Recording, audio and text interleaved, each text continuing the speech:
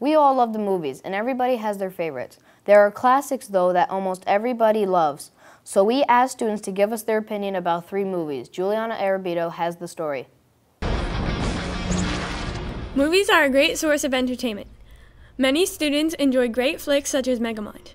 This is an astounding pick for some students. I think Megamind was a funny movie because it's about a blue dude with a giant head named Megamind. It's just not my type of movie. Then there's Soul Surfer. Bethany Hamilton, possibly one of the most courageous human beings on the planet, got attacked by a 14-foot tiger shark on Halloween Day 2003.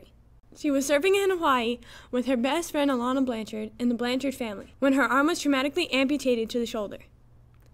Due to the aid of Alana and her family, Bethany survived. She lost 60% of her blood, yet wasn't scared to get back in the water. She was more afraid of not surfing than sharks and is now a pro surfer.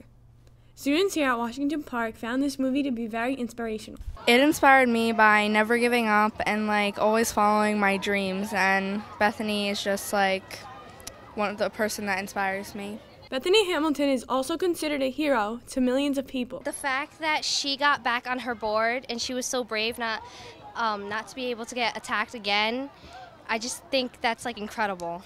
I think it's a miracle that she's here still and she's still surfing and not afraid to get hurt again, and I think it's really brave of her. Last but not least, one of the best movies of all time, The Wizard of Oz. It's the story of Dorothy, a girl who is caught in the middle of a tornado and is swept away to the magical land of Oz. This movie is especially popular among teachers. It's the first time that you really get to see a movie going from black and white to Technicolor, which was innovative for its day. Yeah, I definitely consider The Wizard of Oz to be a good movie, particularly for the time in which it was made. It was a very magical movie, and I thought that the use of black and white to Technicolor really brought that magic to life.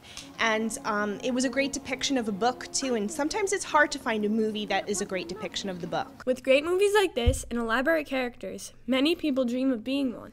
I would probably be the Wicked Witch, only because I liked her laugh. Dorothy, because I always dreamed as a kid of wearing those ruby slippers, clicking them 3 times and going back home. And it would be fun to have the Tin Man and the Scarecrow and the Lion as friends. Movies have been around for almost 100 years. During that time, we've evolved from silent movies to a full 3D theater experience at home. From the classics to Megamind, everybody sits back and enjoys a good movie once in a while. Going to see these movies is worth the $10. But the highlight, though, was the salty, buttery popcorn. Juliana Arrabito, TBN.